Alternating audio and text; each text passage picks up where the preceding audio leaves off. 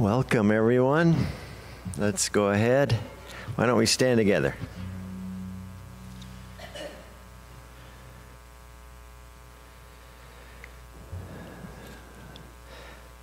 Father, we come before you tonight. We thank you for another beautiful day you gave us and the opportunity to come together with your people and sing your praises, worship together, worship you together. And so we do focus our attention on you tonight. You're the reason we are here. You are our God. We are your people. We pray in your name. Amen.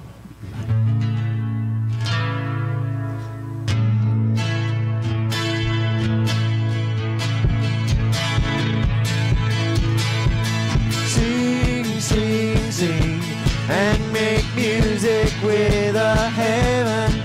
We will sing, sing, sing.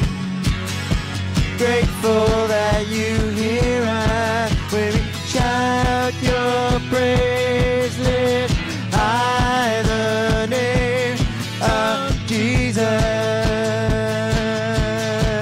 Sing, sing, sing, and make music with the heavens. We will sing, sing, sing.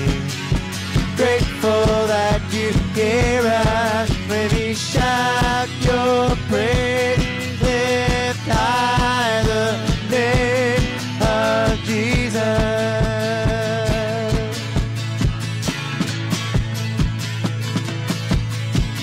What's not to love about you? Heaven and earth adore you. Kings and kingdoms bow down. Son of God, you are the one. You are the one. You are the love that frees us. You are the light that leads us. Like a fire burning. Son of God, you are the one. You are the one we're living for. Oh, sing, sing, sing, and make music with the heavens. We will sing, sing, sing. Grateful that you hear us when we shout your praise. Lift high the name of Jesus. Sing, sing, sing, and make music with the heavens. We will sing, sing, sing. Grateful that you hear us when we shout your praise. Lift high the name of Jesus.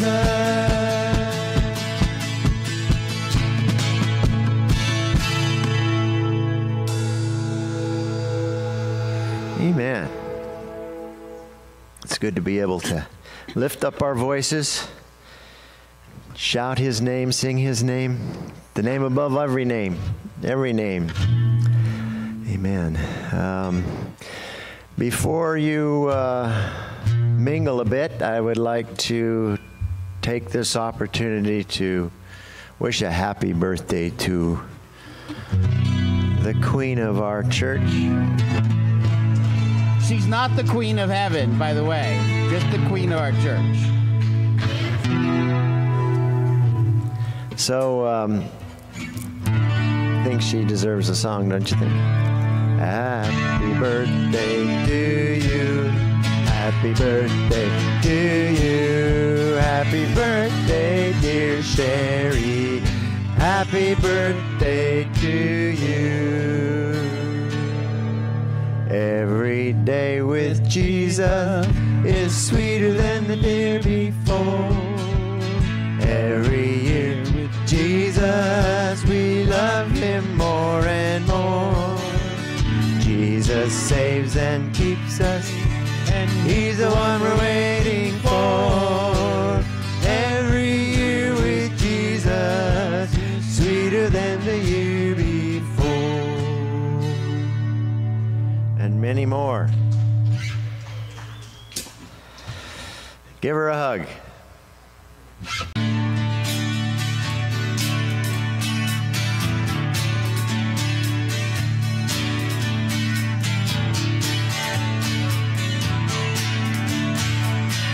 Jesus,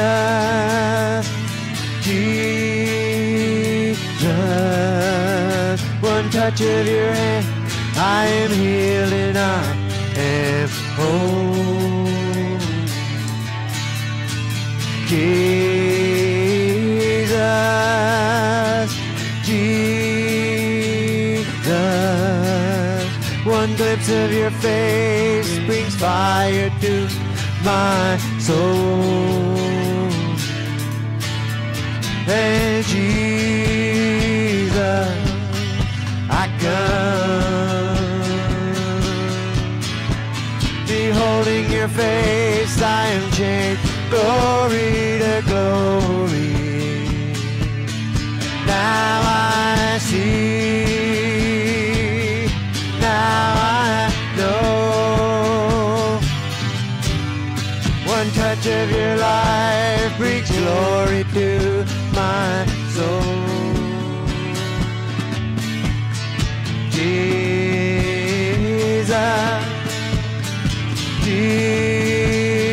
Jesus, from darkness to light, my life overflows.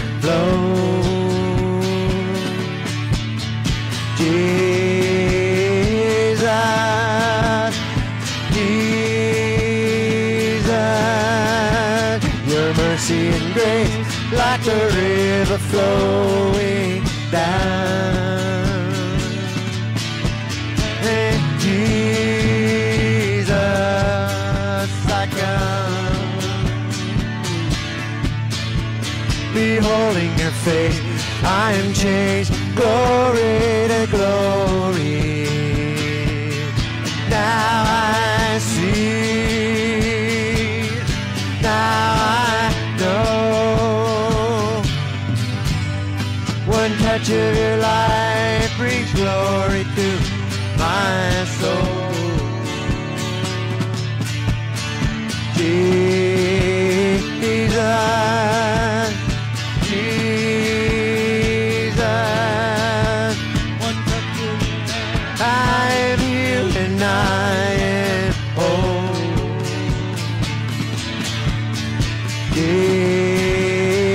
Jesus, Jesus, one glimpse of your face brings fire to my soul. And Jesus, I come,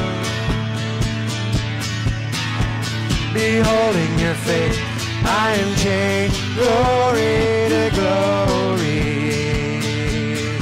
Now I see, now I know, one touch of your life brings glory to my soul. Jesus, Jesus, from darkness to light, my life overflows. Jesus, Jesus, your mercy and grace like a river flowing down. And Jesus, I come, beholding your face, I am changed, glory to glory. Now I see, now I know, one touch of your light brings glory to my soul. And Jesus, Jesus, I come, beholding your face, I am changed, glory to glory. Now I see, now I know. One touch of your light brings glory to my soul. Now I see, now I know. One touch of your light brings glory to my soul. And now I see, now I know. One touch of your light brings glory to my soul. Jesus, Jesus, Jesus, Jesus, Jesus, Jesus.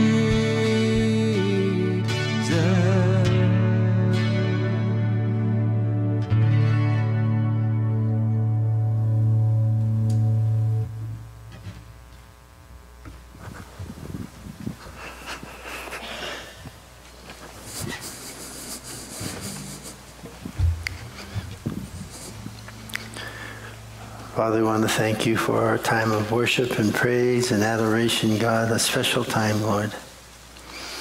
And we thank you that we are able to come and gather on Wednesday night, Lord God, the middle of the week where we can be fed and, Father, we can fellowship and you can love on us and we can love on you, Lord God. So we ask for your blessing on the time of the Word of God, Lord, that you would teach us. This has ever been a time we need the knowledge of the Holy One. We need the wisdom of God. It's today, Lord. So give us wisdom and understanding, God. In Jesus' name we pray, Father. Amen. Please be seated. Book of Proverbs, chapter 10. If you have your Bibles, Proverbs chapter 10.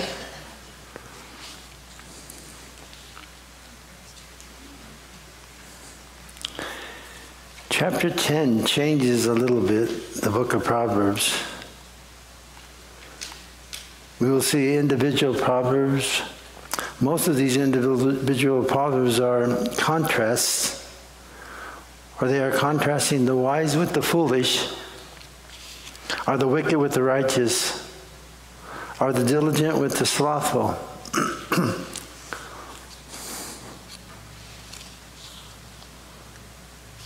So you're going to see a lot of individual proverbs tonight.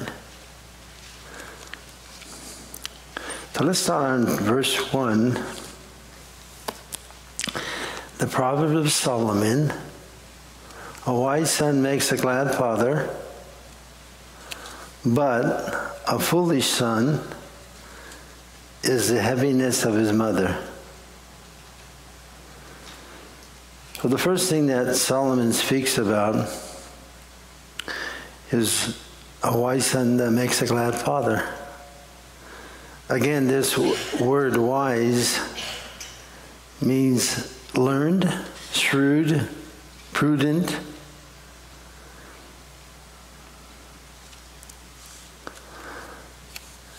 And I think that Solomon is speaking this because he believes he's a wise son. At this point, Solomon is wise. He's walking according to the Word of God. He has learned from his father David, and he has applied the Word of God to his life, and his life has been blessed and prospered. And I have no doubt that he has seen his father David smile upon him. I don't think that, well, I have 4 sons, and there's no doubt in my mind that when your sons make wise choices, when they live according to the Word of God, when they're prudent, it makes a dad's heart glad. without a doubt. It makes a heart rejoice. When our children make wise choices, it's awesome. But I want to remind you, because I'm reminded myself, when it comes to my grandchildren, I still have an influence on them. And our children make wise choices many times because they see us make wise choices as they're growing up. And they also, as we know in Deuteronomy, it speaks about we are to teach our children the ways of God and how to walk with God, to write the Word of God on the tablets of their hearts. But now that we're older, what do we do concerning the influence of our children or our grandchildren, especially since we're distant and they're grown up now? I believe we pray for them more than anything else, and we ask God to work in their hearts, to give them wisdom, to counsel them, for them to have a love for the things of God. And I think that's what we need to do. And I believe in time, God will answer, God will work, and it will make our hearts glad or rejoice. But listen to what the second half of this scripture teaches. But a foolish son is the heaviness of his mother. Now, mothers, raise your hand if this is true. We know the Bible, without a doubt, is true. No ifs, ands, and buts. And without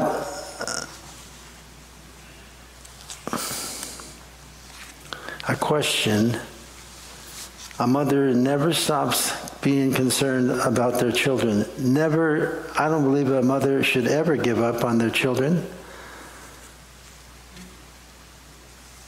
But a foolish son, without a doubt, will bring heaviness to a mother.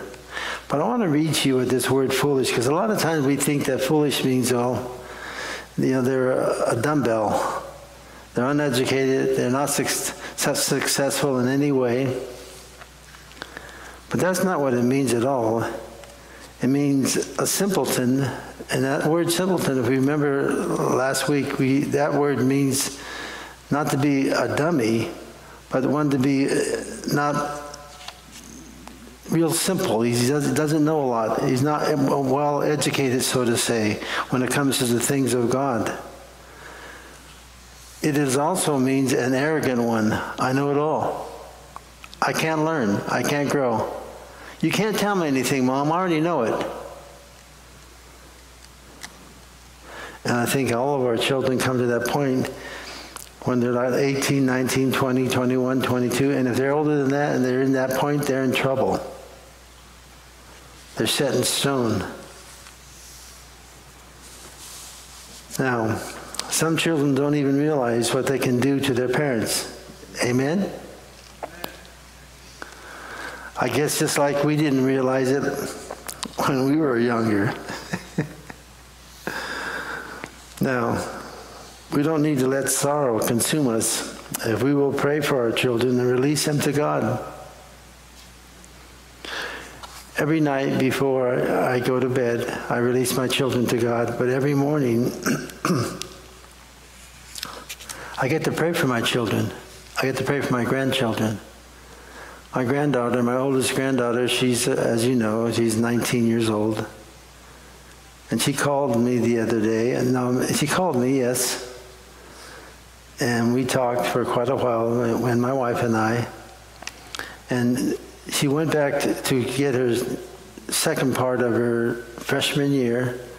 And she said, Papa and Grandma, really pray for me this second semester. And it was so nice to hear that. And I said, sure, we pray for you every day. But I've learned, and it's a selfish prayer partly, to release my children to God every day and every night, my grandchildren. Because when I release them to God, I leave them in God's hand, and God can do something with them, and it's up to God. Then I don't carry the weight of my children and my grandchildren. I do the same thing with the church and many people in the church. There are people in our body today who are sick. Tony's one of them. And I pray for her on a regular basis, but I'm concerned, but I'm not overwhelmed and overweighted because of it. And that's so important.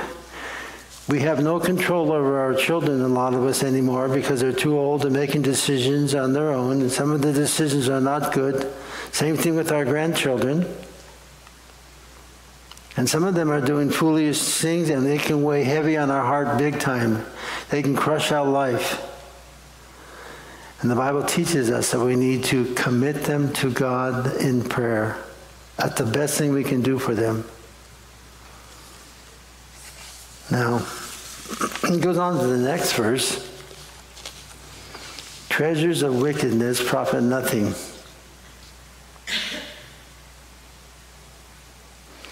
but the righteousness delivers from death.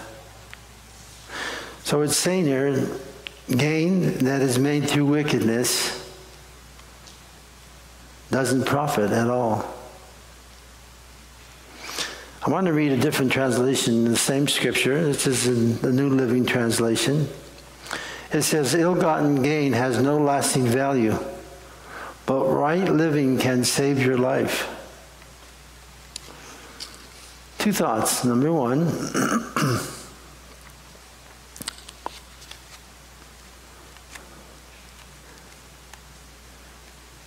God wants us to be honest in everything we do. God never wants us to get things wrongfully. Ill-gotten gain has no value. But the Bible teaches in that second part of that scripture, but right living can save your life.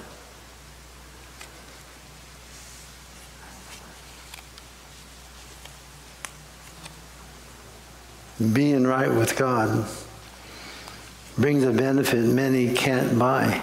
Our money can't buy.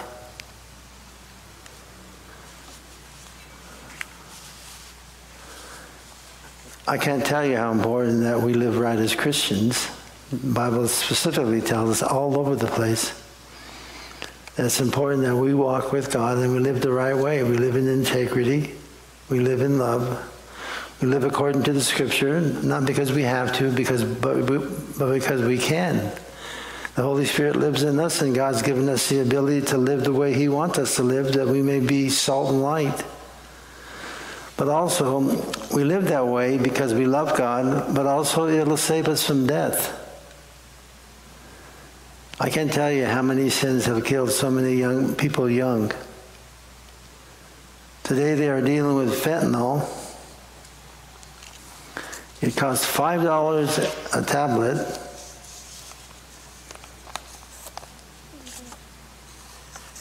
And I watched an interview with a man, and he said this. He said, before I take my fentanyl and I buy it, I asked who I'm buying it from, is it safe? Because I don't want it to kill me.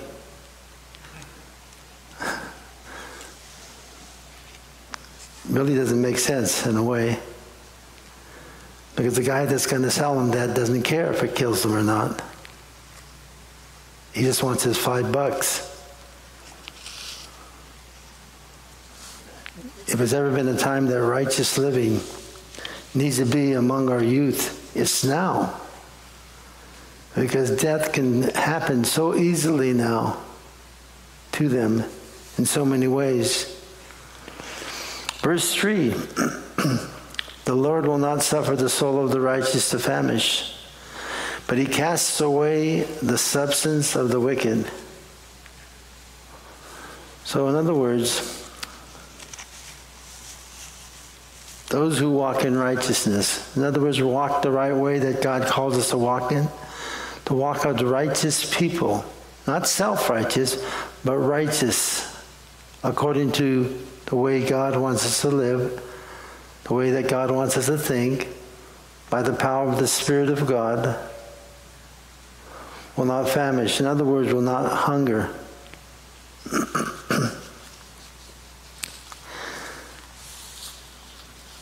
As a Christian,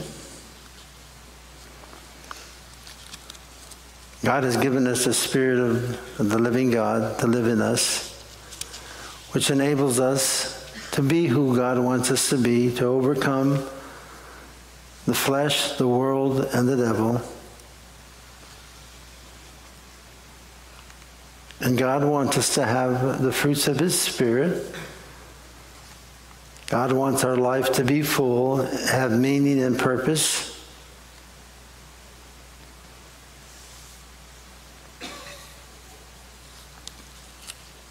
But there are the things that stop us from that.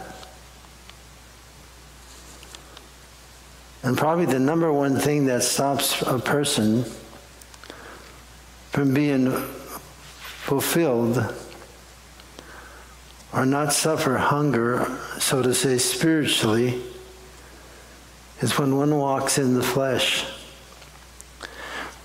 I know we look at the enemy as the devil, and he is an enemy, but I don't believe that he steals, robs, and kills as much, because he does do that, the Bible teaches, as much as the flesh does concerning Christians. The most miserable people in the world are not the non-believer. They're miserable. They're dead. They don't know. They're dead. A dead person doesn't know. But as those who have once walked and tasted God and see how good He is, who have tasted the Spirit of God, the joy and the peace of love of the Spirit of God, and the fruits of the Spirit of God, and then walked away and allowed their flesh to take over their own life and live by the flesh, they are the most miserable. And they suffer famish. They are hungry and thirsty constantly.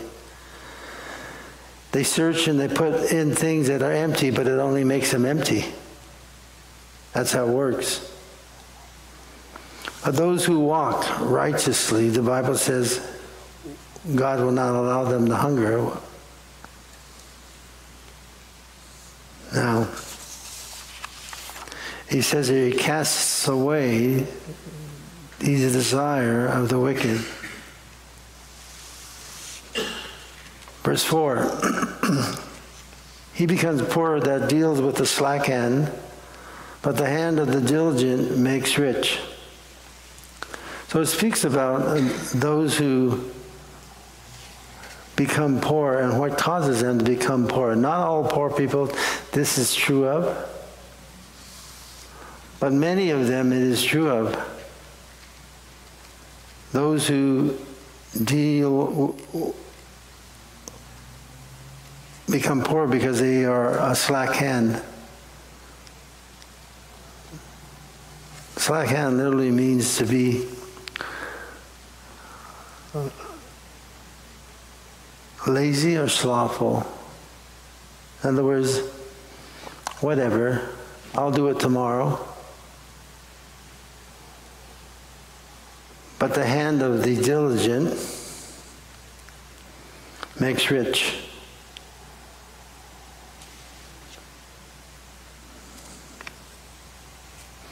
Hard work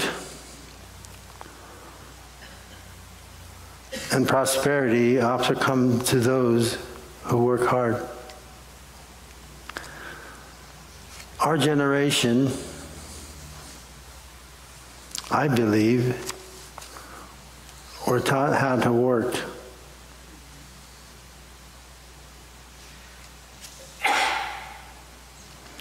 And I can't emphasize the importance, and I've done this with my children. I taught them how to work by example, but I also taught them how to chores. They had to do something every single day. They had chores. And I've asked my children to teach their children how to work. There are many children today, 18, 19, 20, 21, up to the age of 40 that live with their parents and live with their grandparents. They don't work. they allow the parents allow their children to more or less use them, take advantage of them. And they're not loving their children or their grandchildren that they think they are by letting them live with them and not work. They're hurting them. They're enabling them.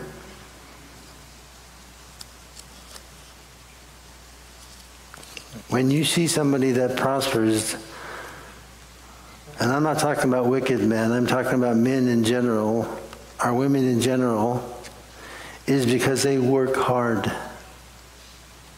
They're not lazy. One thing that is noted in Proverbs in the Bible is that God does respect and desire that in your business dealings you always be absolutely honest and upright. Don't be trying to always be a shyster with other guys or take advantage of another guy. And he speaks against that kind of stuff. He who deals with the slack hand. Deal honestly. Don't deal with the slack hand. Be diligent. You'll become poor that deals with the slack hand. It'll come back to you. You won't stay in business very long. But if you're honest and diligent in your business, then you're going to get a reputation for that. You cannot keep your reputation from getting around. It'll either be good or bad. Now, he goes on in verse 5, and again he says something a little bit different. He that gathers in the summer is a wise son, and he that sleeps in the harvest is a son that causes shame. We are to work when there's work. Solomon uses the analogy of a vineyard, possibly, that is now ready for harvest, but the man is too lazy to harvest. I want you to think about this for a second. Think of an animal or an insect that when it's time to gather, it gathers. Probably the greatest animal that I see, or the insect, I think it's an insect, is the ant. They have no leader, but they all work together. And they work and work and work and work all summer to save for the winter.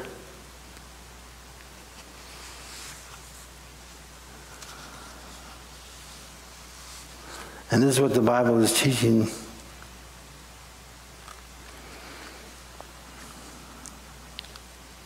The Bible gives a good story about this. It's a story about a man named Joseph. We know all the things that happened to Joseph, but after all those trials that God allows in his life, God puts Joseph in the place of the second most powerful person in the world at that time. He becomes the prime minister of Egypt. And his sole job is to, during the 7 years of plenty, to harvest and put away for the 7 years that will be bad. God uses Joseph and goes before Joseph, and he uses Joseph to save his people. And in that, he saves a lot of the world. We can learn a truth with our personal lives. There's going to be times in your life that you're going to be able to harvest and save. So when you get older, you can't do as much, you can't work as much, and you can retire. I recently heard of a man, 80 years old, he couldn't retire. How's a man that works all his life at 80 years old not be able to retire? There's something wrong with that picture. No.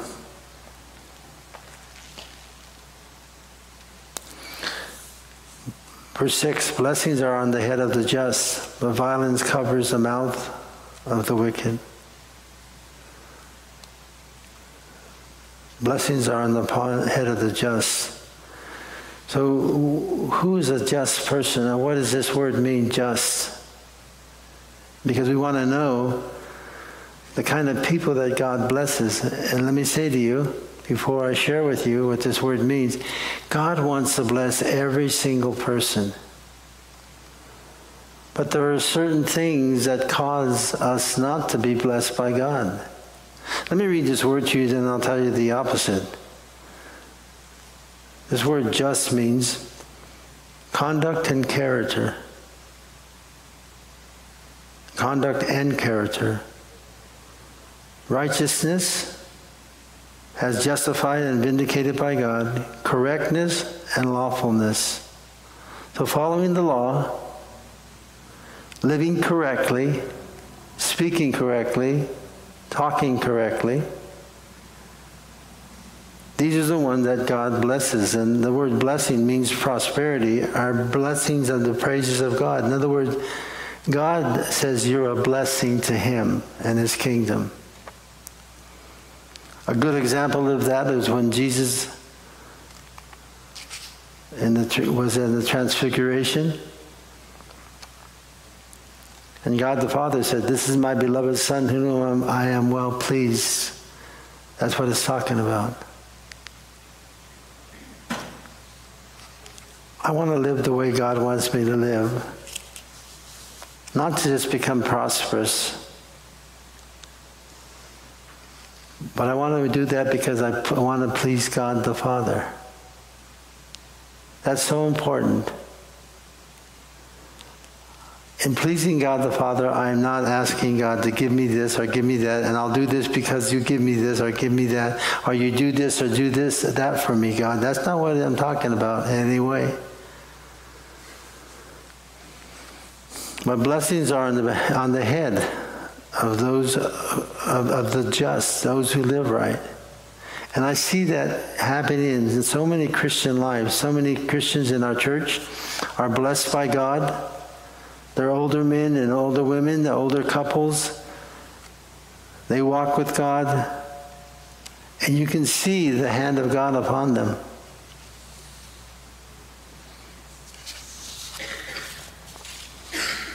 But listen to what the second part says. But the violence covers the mouth of the wicked. Two thoughts. Violence comes out of the mouth of the wicked. And that's true. Or violence will come to the wicked. It might be both. Now I want to read this word to you.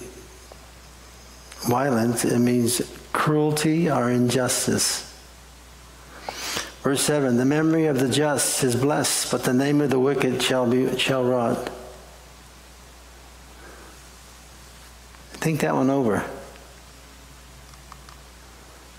How do you want people to remember you?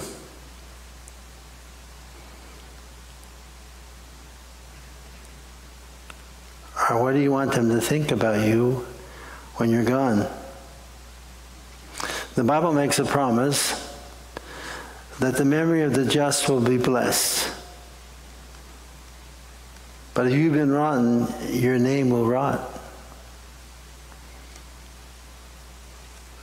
He goes on in verse 8. The in heart will receive commandments, but a prating fool shall fall. The wise in heart, it says here, will receive or lay siege of, or it's the same word that a man takes a wife. It'll become part of him. So a wise man will receive commands. So what are the commands that the Bible is talking about? We know in the Old Testament it's a little different than the New Testament, but they're still covered by two commandments. So God tells us to love Him with all of our heart, soul, mind, and strength. That's the first commandment. And the second commandment is like it, to love your neighbor like you love yourself.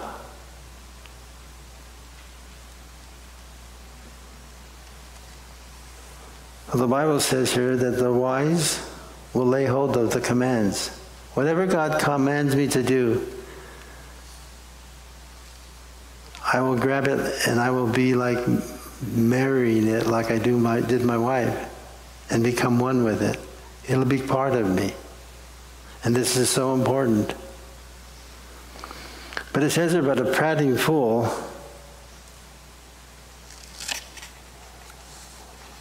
shall fall or go to destruction.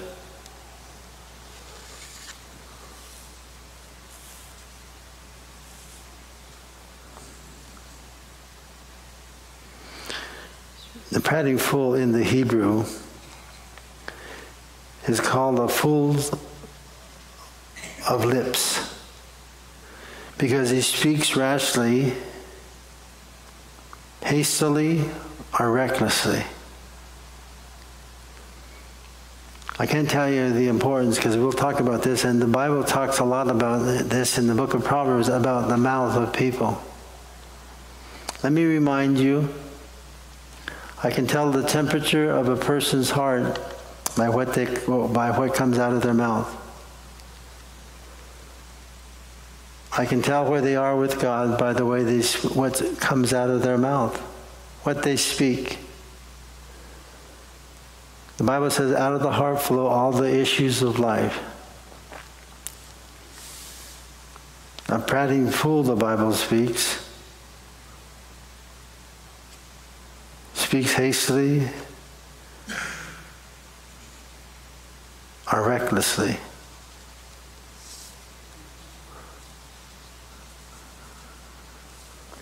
Verse 9, he who walks in integrity walks securely, and he who perverts his way will become known.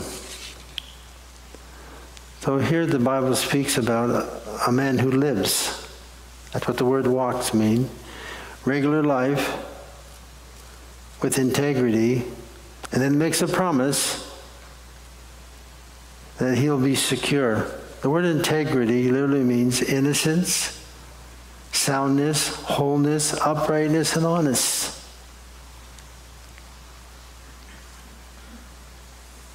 Reputation is what one says about you. Character is how you are in your heart.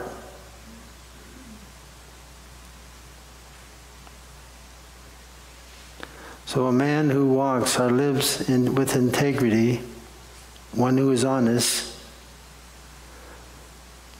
one who has nothing to hide, he does not live a double life. That person is secure from fear or anxiety. He is kept safe by God.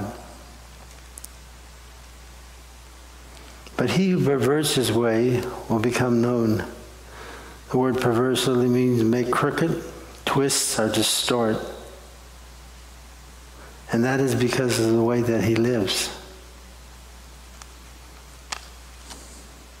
It will be revealed. It only takes time. Time always tells, I believe. Verse 10 speaks, he that winks with his eye causes sorrow, but a prating fool shall fall. Wink with his eye, one who does not take wickedness serious.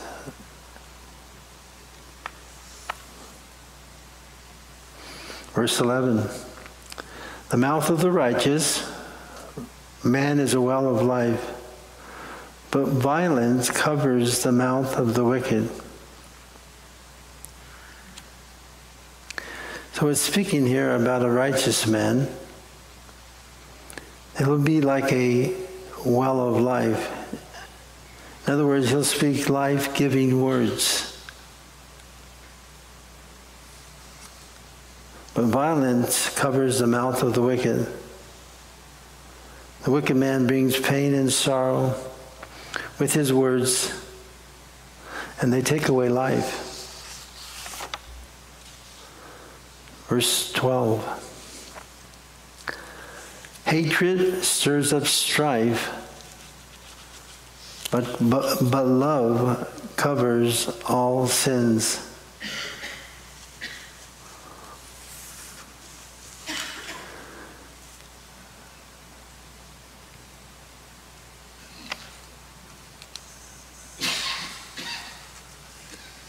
Constant stirring up of strife and controversy is evidence of hatred. Hatred always brings trouble.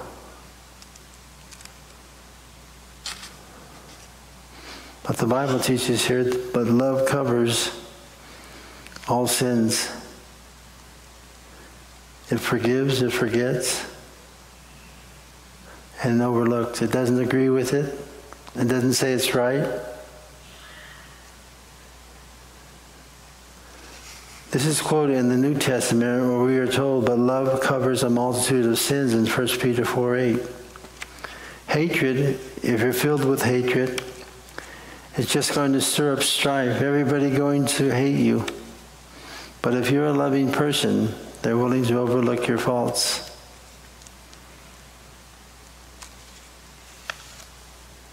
Martin Luther wrote this: it is impossible to keep peace between man and woman in a family, like if they do not condone or overtake each other's faults, or overlook, each other's faults, but watch everything to the smallest point. For who does not at times offend? This is by Carl Windsor. He writes, even the most devout couple will experience a stormy bout once in a while. A grandmother celebrating her golden wedding anniversary once told the secret of her love and happy marriage. On my wedding day, I decided to make a list of 10 of my husband's faults, which, for the sake of our marriage, I would overlook, she said. A guest asked the woman, what were some of the faults she chose to overlook? The grandmother replied, I'll tell you the truth, my dear. I never did get around to making the list. But whenever my husband did something that made me hopping mad, I would say to myself, lucky for him, that's one of the 10. Smart woman, huh? Now, verse 13. On the lips of him that has understanding, wisdom is found. But a rod is for the back of him who is void of understanding. So the words they speak reveal the wisdom they possess. Verse 14, wise men lay up knowledge, but the mouth of fools is near destruction. So how do we lay up knowledge? I believe the most knowledgeable book that there ever was for man, and ever is, or ever will be, is the Bible. I believe that God wants us to read the Bible every day. I believe that God wants us to memorize the Scripture, to run it over in our head and over in our mind. I want to remind you what the Bible says, that it washes and cleanses us. That the Word of God is more sharper than a two-edged sword, and it cuts to the dividing of the heart. That it reads your motives, what you think and what you don't think, when you're thinking right and when you're thinking wrong. So how do I lay up knowledge on how to deal with life or deal with circumstances? I read the Scripture. I see how God handled things. I memorize.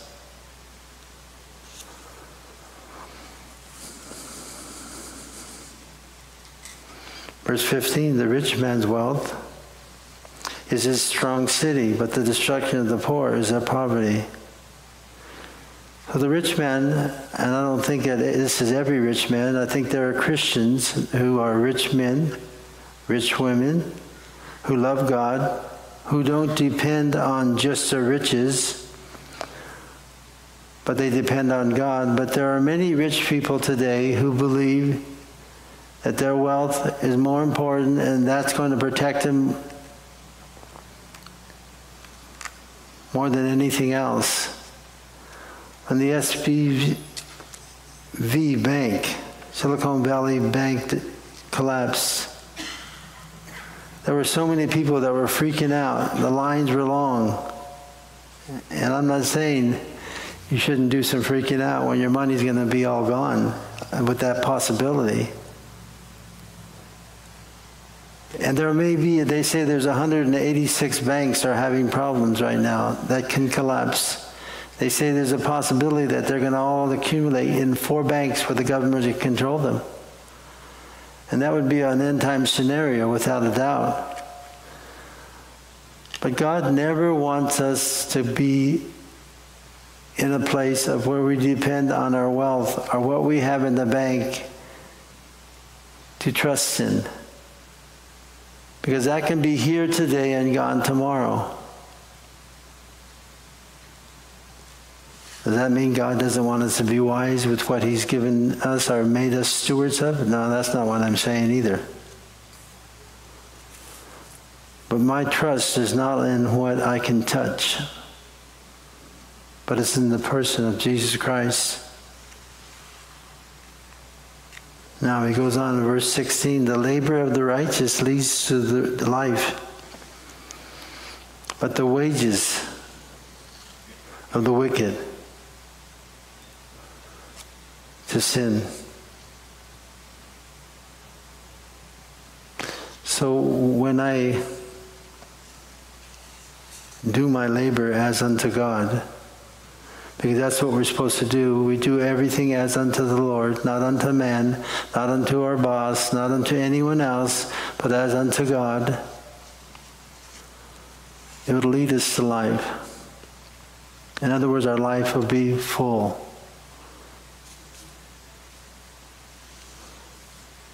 But the wages of the wicked to sin. So wickedness has a reward. Sin and judgment.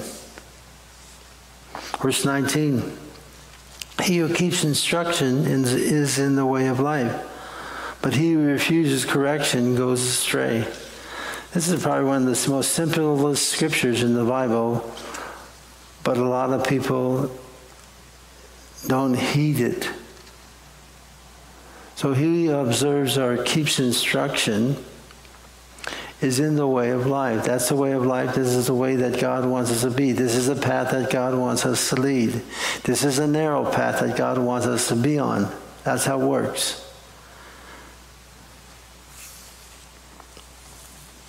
But he who refuses correction goes astray.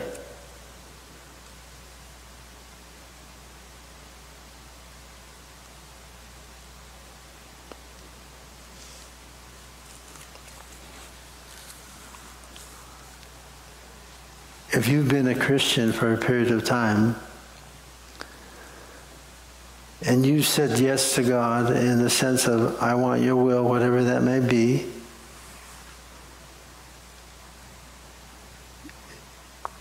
then you are in the place of knowing that until the Lord takes you home, or the rapture happens in all of our lives, you're going to need correction. There's no person in the world today who's beyond correction. But in this verse, it speaks about the importance of it. But he who refuses correction goes where? Astray. In other words, they walk away from God. They walk away from God's truth. Maybe they may not walk completely away from God. They just might do something that will affect their life for the rest of their life. That's wrong. because they wouldn't receive correction. None of us know it all. None of us have arrived. We all need correction. We all need instruction. But let it be known to you tonight that if you come to a place of where you will not receive correction, then you have the great possibility of straying from God and from God's will in your life. Now, I like this scripture, but I don't like it. He who hides hatred has lying lips, and whoever spreads slander is a fool. In other words, those who hate in their heart will bring forth lying lips.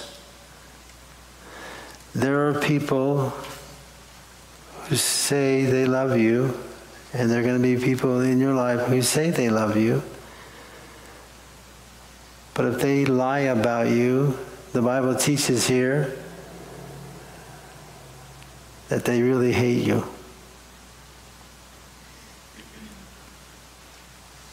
That's a pretty strong statement. But the Bible knows what it's talking about.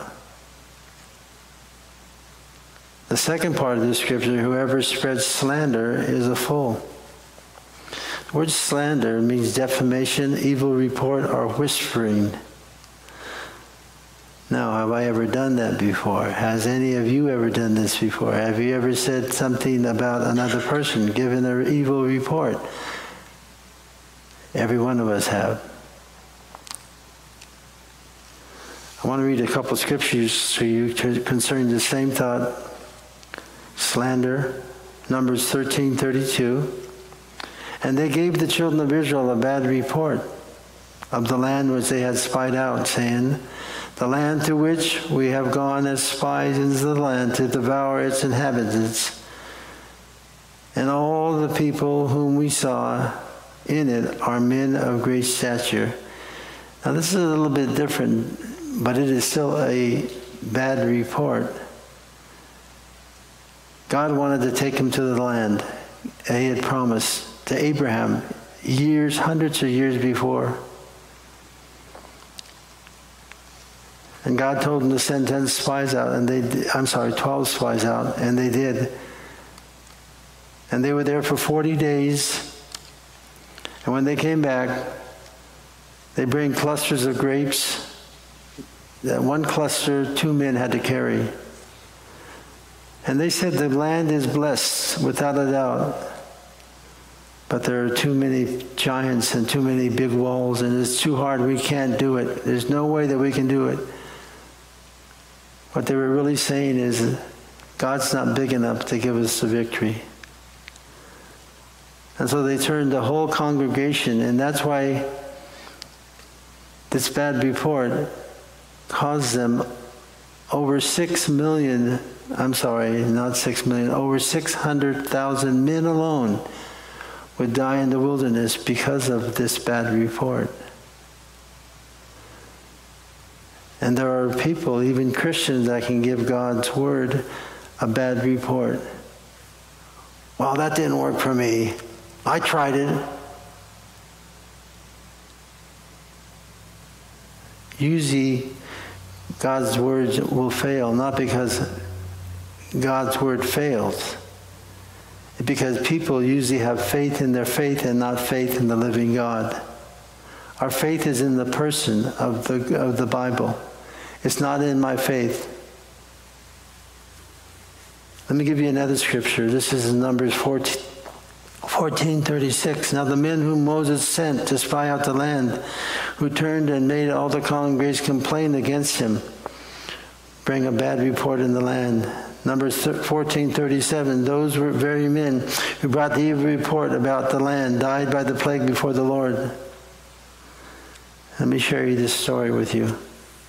There's a story in the Jewish Talmud about a king who sent 2 jesters to an errand, or on an errand. In instructing them, he said, "Foolish Simon, Go and bring me back the best thing in the world. And you silly John, go and find me the worst thing in the world. Both clowns were back in a short order, each carrying a package. Simon bowed low and grinned. Behold, sire, the best thing in the world, his package contained a tongue. John snickered and quickly unwrapped his bundle. The worst thing in the world, another tongue.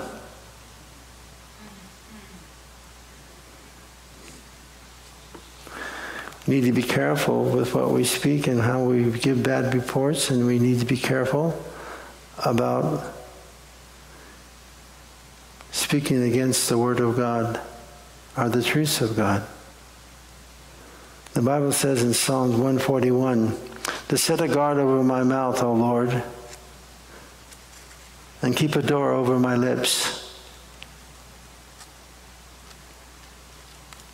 In the book of Matthew chapter 12, verse 37, it says this, but I say to you, for every idle word men may speak, they will give an account of it on the day of judgment. For by your words you will be justified, and by your words you will be condemned. It's a sobering thought as a Christian. It's a sobering thought as a person that every word that I speak, especially as a pastor, I'll be more accountable for what I teach. I'll give an account to God for. Let me say this to you. If you will keep that in your heart, you'll say a lot less words, without a doubt. Because you'll know that God is writing them down, and He is. So be careful.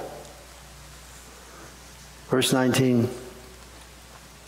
In the multitude of words, sin is not lacking. But he who restrains his lips is wise. For some people, beloved, the more they talk, the more they sin.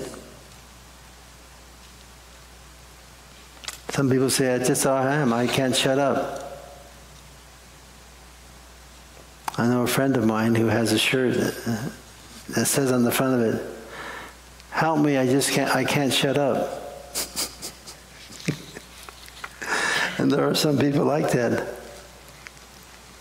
But in time, if you talk and talk and talk, first of all, nobody's going to want to be around you. And number two, you are going to sin.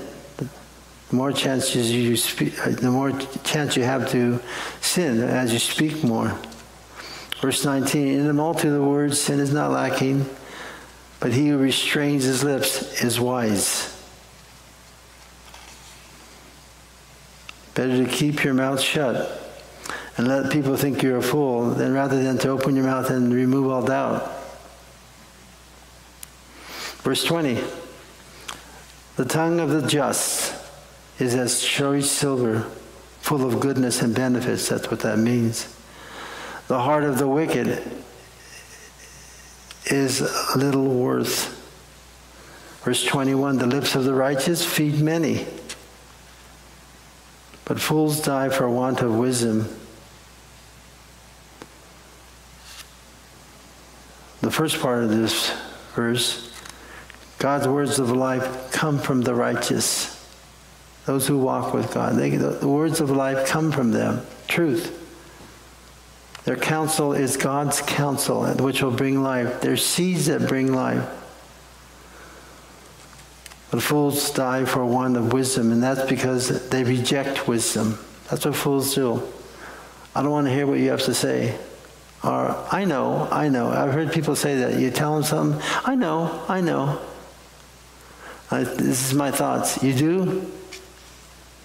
You know, but you're doing exactly the opposite of what you're saying you know. Verse 22, the blessings of the Lord, it makes one rich and adds no sorrow with it. I found it to be true, especially as you get older, you recognize and you realize that the greatest riches that you receive are from God. It is the peace that God gives you. It is the mercy that God brings to your life. It is the love, especially the love that God brings that makes one rich.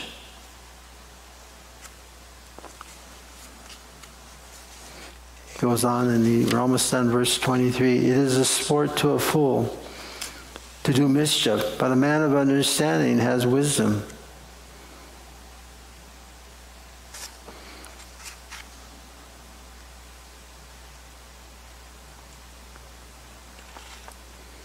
The fear of the wicked, it shall come upon him, but the desire of the righteous shall be granted. The wicked knows they are not right. God puts a conscience in them, and they will have to one day give an account. It makes them afraid. Sometimes you look at people and you see the things that they've done, the crimes that they've committed, and you would think they have no fear of judgment at all. But the Bible teaches differently, that they do have a fear. They will know, and they do know, that one day they'll stand before God. But the desire of the righteous will be granted. In the book of Psalms 37, verse 4, it says this, "Delight yourself in the Lord, and he will give you the desires of your heart." God will, as we get our satisfaction and joy from him, will give us the desires of our hearts, because the desires of our hearts will be his desires. Verse 25, "As a whirlwind passes, the wicked is no more, but the righteous is an everlasting foundation." In other words, they'll never be moved, those who walk in rightly before God. The others who are wicked will be unstable, here today and gone tomorrow, no foundation. As vinegar to the teeth and smoke to the eyes is a sluggard to them who sends them. The fear of the Lord prolongs days, but the years of the wicked shall be shortened. Does that mean that God's going to give us long life, or prolonged life, if we fear God? Possibly. And possibly not. It's up to God. God numbers our days. Verse 28, "The hope of the righteous shall be glad," are happy, "but the expectation of the wicked shall perish." In other words, their expectation will be lost. "The way of the Lord is strength to the upright, but destruction shall be to the workers of iniquity." So God's path is blessed, and good will follow those who walk in God's path. That's the way of the Lord. It's strength. It'll bring strength to you. Verse 30, "The righteous shall never be removed, but the wicked shall not inhabit the earth." The righteous are secure and unmovable, in other words, being founded on the rock. Verse 31, two more verses. "The mouth of the just," those who are righteous, "brings forth the wisdom." In other words, they knew what to say and when to say. "But the forward tongue shall be cut out," or the perverse tongue. And verse 32, "The lips of the righteous know what is acceptable." In other words, they know what God says and what God accepts and what God does not accept. "But the mouth of the wicked speaks forwardness, perversity of perverse things."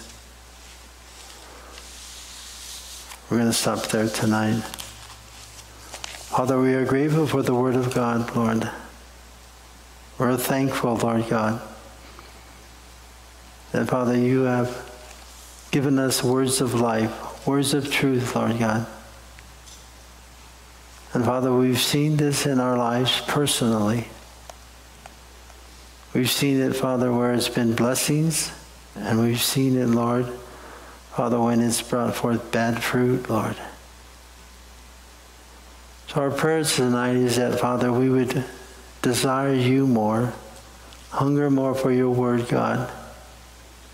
And if there's anything, Lord, we need to turn away from, God, concerning slander, concerning, Father, hatred, Lord God, Father, not willing to be corrected or instructed or teachable, Lord, forgive us, Lord God, and cleanse us, Lord.